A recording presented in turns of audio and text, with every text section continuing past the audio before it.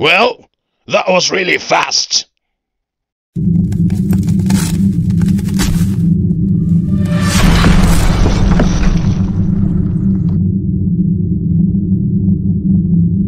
The Cowboy Bebop Netflix live-action adaptation is getting axed. And if you ask me, I think that it didn't come soon enough. According to The Hollywood Reporter, the Cowboy Bebop live-action adaptation that Netflix released just like 3 weeks ago or something like that is getting cancelled.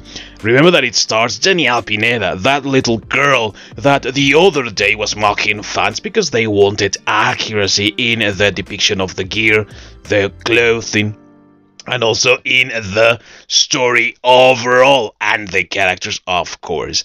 And what did Netflix do? Well, they went their own way. They inserted their idiotic identity politics. They did whatever they could to stray as far away as possible from the original material that is actually the source material is actually quite loved. If you ask any anime fans, they will tell you, well, this is something that we really enjoy, that we love, and it's cherished around the world. And when you do something like this, and you just stray too far away and make it a complete bastardization of the original material, you can only expect one response and one response only.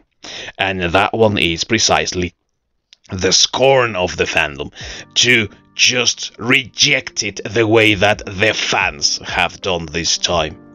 And who can blame them when the adaptation is changing everything from characters to stories to ideas?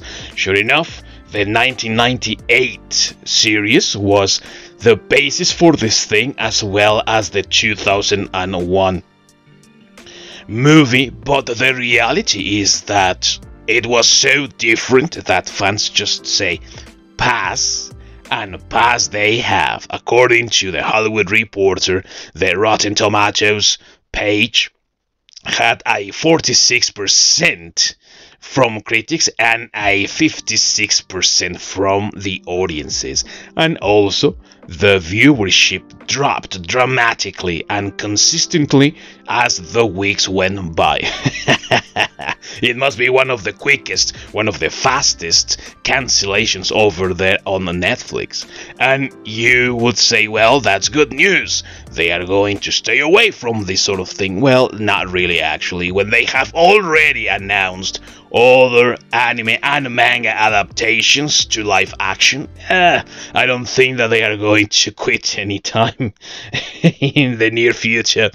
The problem is that every time that anyone wants to make a live action adaptation to an anime or a manga, the problem is how it is translated. Of course, it is going to be difficult. It's going to be very complicated to make the transition when the cartoons have a specific view or a specific visual, and that doesn't always translate well to the live action adaptation. What you have to do is to write compelling stories, and for what we have heard, this Netflix vandalization of the source material that even the Cowboy Bebop owner disown, the creator disown completely, well, we can all be sure that this thing is not something accurate, and of course it's not a good story.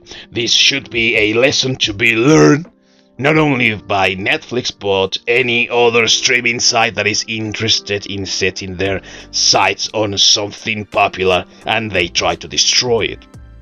And of course, when it is something original, you also have to be careful to not anger the fandom, or just simply put, to not turn audiences off with your idiocy, which is what Seth Rogen, for example, does with Santa Inc. And if any indication of it is that it's not good, just look at IMDb, for example, and the rating that it has got. I know that sometimes these things can be manipulated, but it can all the time be so. In any case, Cowboy Bebop is getting eliminated for Netflix. It's only one season, and there were some cliffhangers there. There were some things that were left unanswered. But let me tell you that given the situation and how terrible it was, and how vocal the fans of the original were, and how they dislike this thing, I think that it's pretty safe to say that it was the right call. Congratulations, Netflix, you have done something right. Let us just hope that you also decide to cancel all your anime adaptations, because I think that in the future I don't see any good numbers for them. But of course, this is only my opinion. Let me know yours down below in the comments. And until next time, everyone, peace out.